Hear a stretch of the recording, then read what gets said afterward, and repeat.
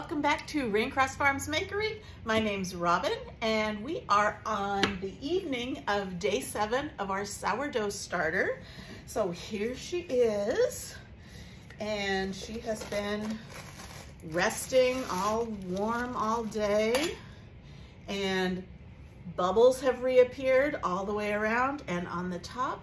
And this morning I put a hair tie at the level of the starter, so you can see it did raise, it didn't double, maybe a third.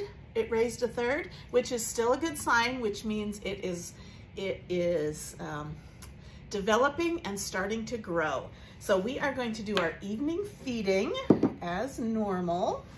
So we're going to take a 1/4 cup of unbleached all-purpose flour, dump it in, and 3 tablespoons of warm water. 1, 2, and 3. And we are going to stir that up really well. Incorporate it in with that beginning starter.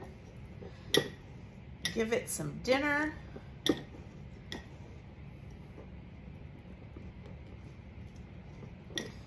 And scrape down the sides so we can see what our level is.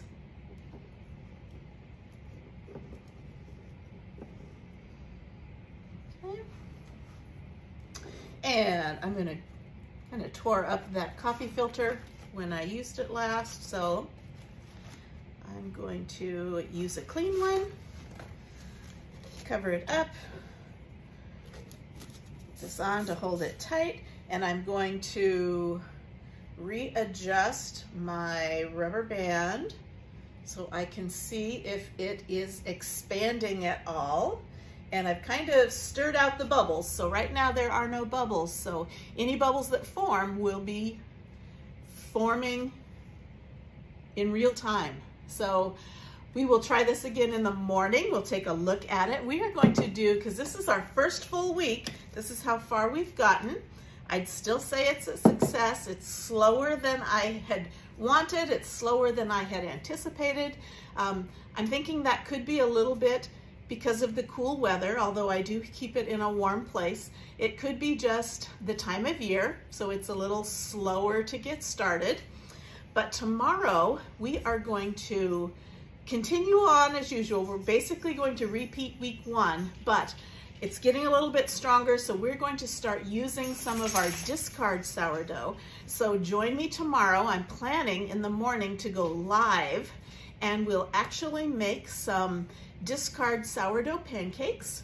And I'm also going to show you another method that I have discovered of sourdough starter. So we're actually going to start a second sourdough starter starting tomorrow, and we'll see if that is a little speedier, a little more effective. We'll see how it goes, because I'm learning this as I go, and I'm not an expert, so I'm experiencing it and inviting you to come along with me. So again, I have a week 1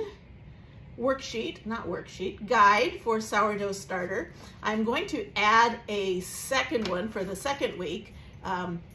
Hopefully I'll have that ready by tomorrow morning, but maybe not. But anyway, if you want to get a free copy of the PDF of this sourdough starter guide for week 1, comment guide and I will make sure I get that to you.